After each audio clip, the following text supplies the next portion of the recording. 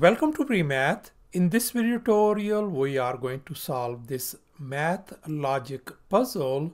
As you can see, we have 12 that gives us 2, 20 gives us 4, 32 gives us 7.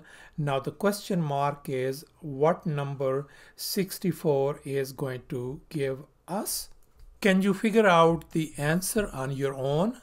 You may pause the video and take your time. So let's go ahead and get started with the solution to this puzzle. And the very first thing we are going to do is look for a certain pattern. And once we found that pattern, we are going to apply and justify.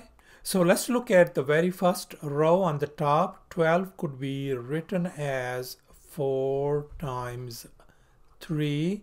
20 could be written as 4 times 5.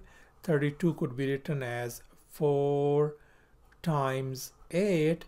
And finally 64 could be written as 4 times 16.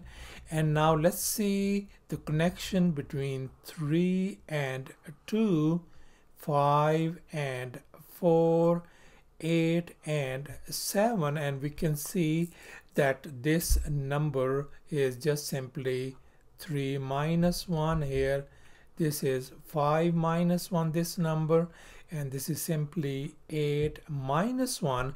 Likewise, so the number at this point is going to be simply 16 minus 1. That means our desired number is going to be simply 15. So thus our answer turns out to be 15. Thanks for watching, and please don't forget to subscribe to my channel for more exciting videos. Bye.